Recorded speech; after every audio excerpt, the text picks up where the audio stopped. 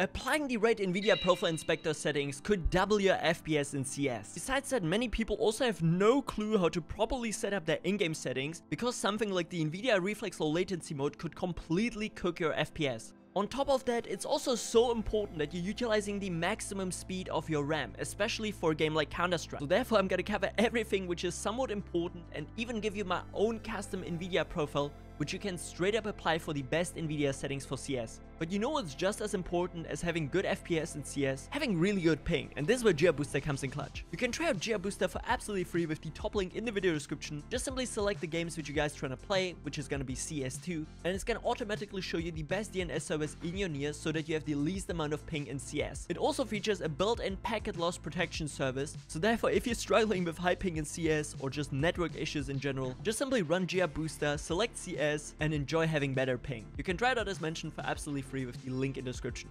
Now, boost player contrast, in my opinion, is pretty amazing, so therefore I keep it enabled. These things should be disabled, and now let's continue with the NVIDIA Reflex Low Latency mode, because many people have no clue how this actually works. For a very long time, NVIDIA had a mode which was called maximum pre-rendered frames, which means the frame which you see right now on screen while playing a game has actually been pre-rendered, and there's already 3 more frames being pre-rendered from that second on, which means the picture is never really up to date. It's always outdated by usually 3 frames. And with maximum pre-rendered frames, you could reduce the amount of pre-rendered pictures to only 1, which on paper sounds amazing, right? I mean, you have less latency, but the problem was this was really CPU intense, which means that even if you had lower input delay, theoretically, your FPS got tanked maybe by 100 or 150 FPS depending on your system. So therefore the potential less delay wasn't maybe even worth it, since you were losing so many FPS. And now the thing is, this mode was built into the driver, and now CS2 has this sort of built into the game engine for syncing. So with the NVIDIA Reflex Low Latency mode on disabled,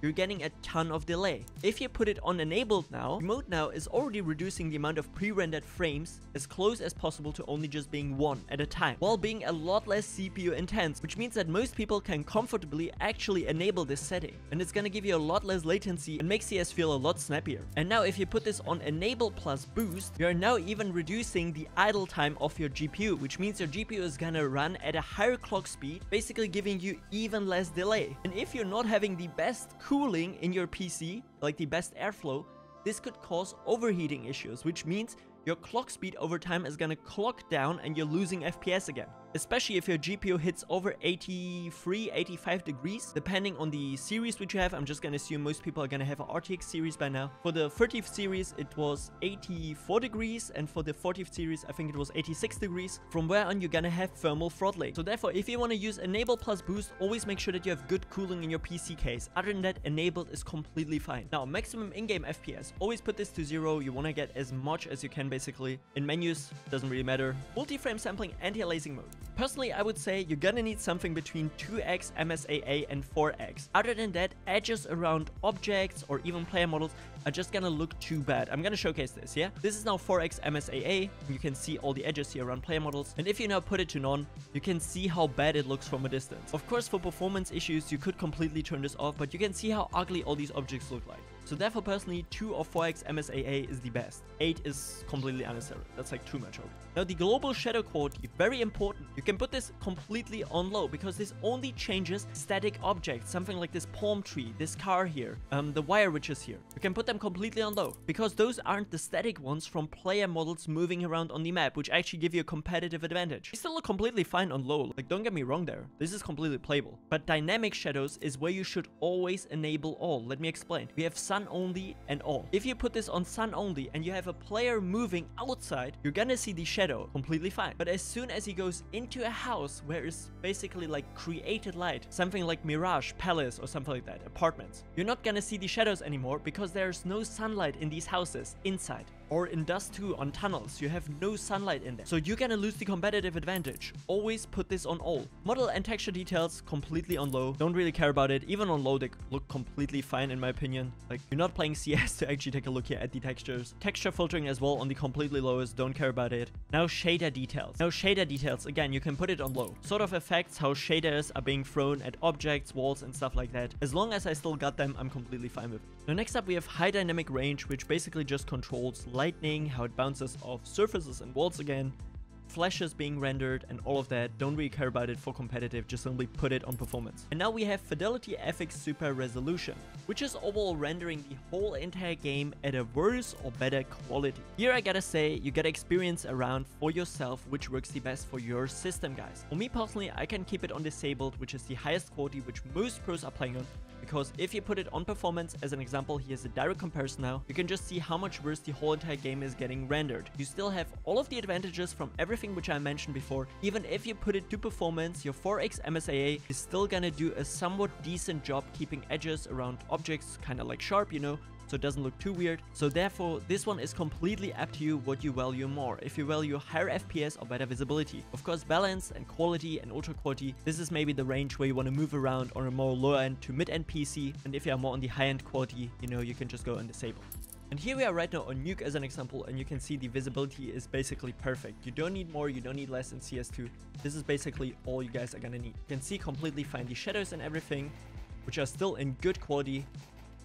You can see all the enemies, you can see good contrast, even like edges here in the distance are still sharp enough, I would say, through the MSAA as mentioned, and everything is gonna look completely fine, decent as it should be, and we're still running 500-600 FPS, so we're chilling. And of course, guys, we're gonna cover real quick the best NVIDIA Profile Inspector settings in CS2. What we're gonna need in the first place is the NVIDIA Profile Inspector. Just simply Google it up or go into the link in the video description, then click under the GitHub link. Then you can see the latest version. We're just simply gonna click onto it and get the NVIDIA Profile Inspector zip file. Once you then open it up, you're just gonna drag the exe onto your desktop. Once you launch the tool, you wanna actually type here now Counter-Strike to the top. That way you're now in the Counter-Strike section. And then all you gotta do is go into discord.gg/lostribes like right on your own screen, and then you can see the performance packs channel. And in here, I'm gonna post then my official NVIDIA Profile Inspector settings file into this window here. I'm gonna upload it in here after uploading the video on YouTube, and then all you can do is just click onto his download button, then you can get it from here. By the way, guys, no matter what you're trying to get from Discord, it's always gonna tell you potentially dangerous, because Discord actually doesn't scan any sort of zip or RAW files. So even if you just 7-zip up a picture and put it on your Discord server, it's always gonna tell you this message. But of course, even if you scan it online, let's say as an example here now, you're gonna see that all my files are of course 100% safe.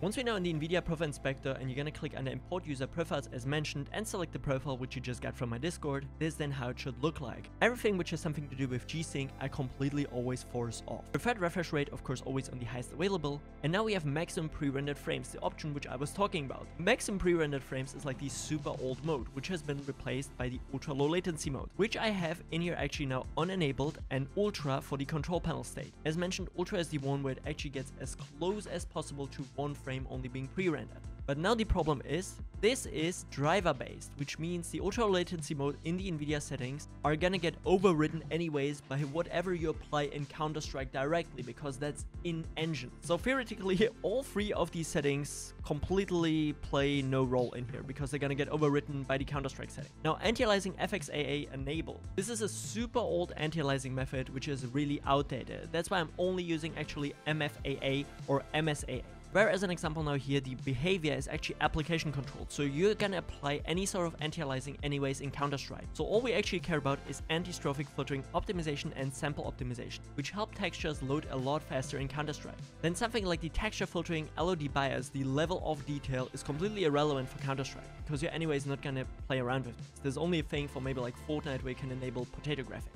But then the texture filtering quality you actually want to put on high performance. And then all we have now left is texture filtering trillion optimization, which is going to be on. And then all you got to do is hit apply changes and close the NVIDIA Profile Inspector. Everything is now safe and you're good to go. Next up, let's talk about how most people don't even utilize their full RAM speed. On the left side, you can see my PC running at only 2133 MHz, and on the right side with 3200, which is my maximum. Not only is the FPS difference quite noticeable, it's also about stability. Just pay attention how the right side is more stable overall. So you're basically missing out on what, like 5 to 10% of performance, really depending on your PC, sometimes even up to 20%. And all you need for that is open up your BIOS, which for every one of you is going to be a little bit different, guys. You just simply have to Google your exact mainboard and how to enter the BIOS. And then you have to swap from easy mode, which is in all BIOSes. You know, you always have like this button, go from easy mode to advanced mode. And there you can see something along tweaker on the top, or really depending on which BIOS you have. As mentioned, this one here is from Gigabyte. You can then find XMP Profile, where you can select just simply Profile 1, which for most of the part is going to do all of the overclocking for you, basically making sure that your RAM is running at the maximum megahertz available. The next thing which you want to do is just simply type in that power into your Windows search bar and go under edit power plan. Once you're in here, go under power options on the top, And now you can see that I'm actually using the ultimate performance mode, which is made for more higher-end PCs. The thing is, CPU utilization is very important, especially for a game like Counter-Strike, where especially single-core performance is essential for FPS. For more mid to low-end PCs, you have high performance as an option, which is already in here now pre-applied. And then for most people, actually, if you're running a more capable gaming PC, you should utilize ultimate performance. If this one is not visible for you, you actually have to enable it through command. And then all you gotta do is go into your Windows search bar, type in the CMD, right click onto it and run it as administrator to actually run the command prompt and paste in the following command from the video description. Then press enter and you can see the ultimate performance mode has been applied. Now all we gotta do is go again into your Windows search bar, type in their power, then go and choose a power plan, and then you can see that the ultimate performance mode has been actually enabled now in here and put to additional plans. If you can't see it straight up, just simply open up the small arrow and you should be able to see it. And if you want to further optimize your Windows for performance as well as gaming, make sure that you check out the 2 videos which are right now on screen, which are going to help you to optimize your Windows PC even more.